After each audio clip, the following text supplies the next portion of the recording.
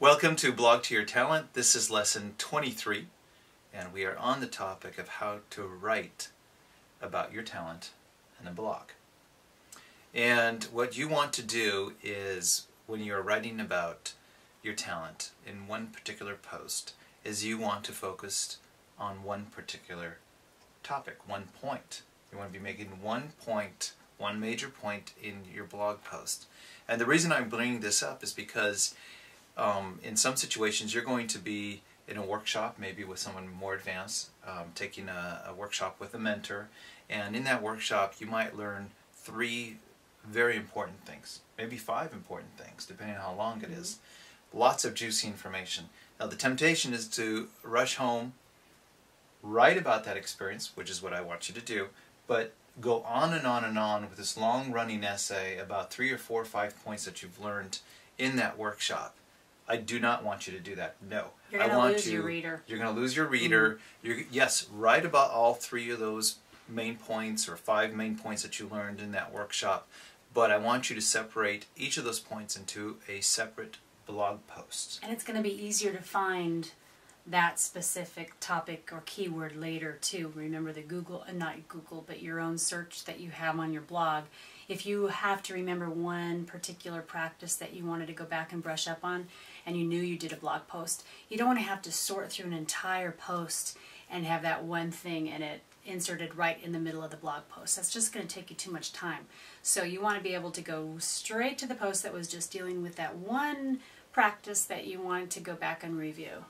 Right. So really you're doing your readers a big favor by compartmentalizing each point into separate blog posts. Because remember, when someone comes to your website, and if you're hoping that they read all 3 of those main points from the workshop experience you had that afternoon, they can do that. They can just keep scrolling through and reading that. But if they don't want to do that, and especially later on when people are going to search on just one keyword within your blog for a particular topic that you wanted to explain, and where the other points aren't relevant to it, then you're going to be doing them a huge favor. So I want you to train yourself to think like that. You don't want to dump all the information you had into one post. You want to have one point per post. Now, this brings up also the fact that to have a point, you have to know what the point is. And that's where it's going to fall a bit of a burden on you. When you go to a workshop, there are a lot of things you're going to find out.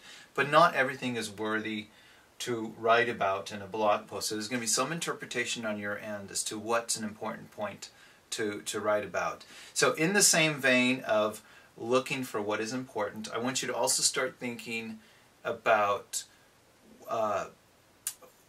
what kind of books and information would be relevant for you to read about, that eventually would be interesting to blog about. So if you just go to Amazon and you just browse around for books, there's going to be so much information, you're not going to have any directions to what to do. So in this exercise, for this lesson, I want you to write 8 questions that you think would be relevant for you to ask from someone who's read a book, to see if it meets your needs. So I want you to write down 8 questions that would help you decide whether or not you should borrow the book from the library or buy it used from Amazon, so you are ready. 8 questions about that book? 8 questions you would want to know about the book before you actually buy it. Okay, so I'm looking at a book and I'm thinking about buying this book, but I want to know if it's going to answer everything that I want to know. So you would like me to come up with 8 questions about that book. Right, and one of the questions could be: is this a book that only advanced experts could use? Okay. And then if you're not that far ahead, you don't want to buy a very complicated book that, yes, it might be helpful to you in 3-4 years from now, but it's so advanced. And a lot of you know, when you go even to like Wikipedia, for example, you'll find an article on some complicated chemistry explanation related to your talent, but it's so over your head that you really can't make any use of it yet. Yeah, right. So that's the same thing. You're gonna, maybe some of those questions might be: is this something that I could use as a beginner? And if you were to ask a friend and a friend says no, you can't, well then save your money and save it for a book that you could use. It's kind of like if your parent came home from the library and there's a big stack of books, and in your mind, you're doing this all the time in your mind. You've got a whole bunch to choose from. So in your mind, you're thinking, well, is this going to be able to interest me? That's a question related to, is it close enough to my talent, or is it way off, even if there's just a keyword that's similar to my own keyword for my talent. So it's kind of the questions that you get in your head when you look at a book that just came in a big stack. Which one of these is going to be interesting? So you just focus in on one book and ask those questions. Well, a good example, I'm thinking here of one of our sons who is trying to develop videography skills to support his overall talent. It's not his exclusive talent, but it's part of the skill set he's trying to develop. And there's a lot of books on filming and videography, and one of the points he was trying to develop for himself, one of the skills, was how to develop storyboards before you film, which he discovered over time it's better to start off with a storyboard before you start filming.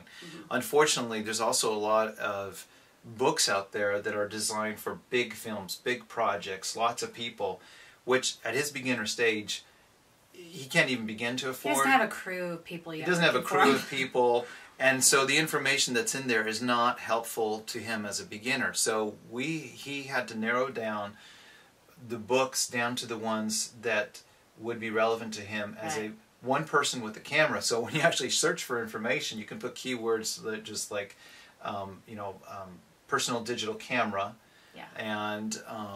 and video. Just some keywords that he used in order to find the books that were relevant. In fact, we did find one that was excellent. Someone who worked at Disney in the early years, explaining how they would go through concepts for making storyboards. But the way it was written was perfect for the amateur videographer. We didn't have to have crews of people working for him. So that's what we got. So I want you to come up with those kind of informations, for example, that says, is this something I could apply right now today to my skill level? So come up with 8 questions that you would ask someone who's read the book to find out, is this something that could apply to me? And enlist an older sibling or your parent to help you come up with the questions if you're kind of getting stuck on a few. So get someone else's help too. All right. Happy Talent Journey. We will see you on the next lesson. Okay, once you have your library thing established, you have a few books, you might have an Amazon account with a wish list of books that you like. You may have plans to go to the library and look at books there. You don't necessarily want to read every single book from cover to end. So what would you suggest people, or what would you look for in a book? What kind of questions would you want to know about a book? I like to know where the reference pictures are actually good quality and are relevant to the subject at hand. Excuse me.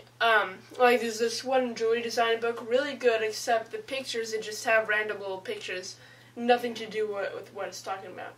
So I'd want to know that the pictures are good. I also want to know that the author has experience and knows what he's talking about, not just feeding me false information. So hope that the person has some type of credentials, experience. Doesn't have to have a master's degree in that area, but at least he's been working on. And also, preferably if he or she has written several other books, then I know, okay, this person knows how to write. It also may take a look at the first few pages, the introduction, to see if their writing will actually make sense and not just all jumbled bad grammar and so on. Okay. All right, and also to see if it's engaging enough. Is it going to be more textbook type of a book, or sometimes you want more anecdotal stories that talk about the person's experience. So, okay, thank you. All right.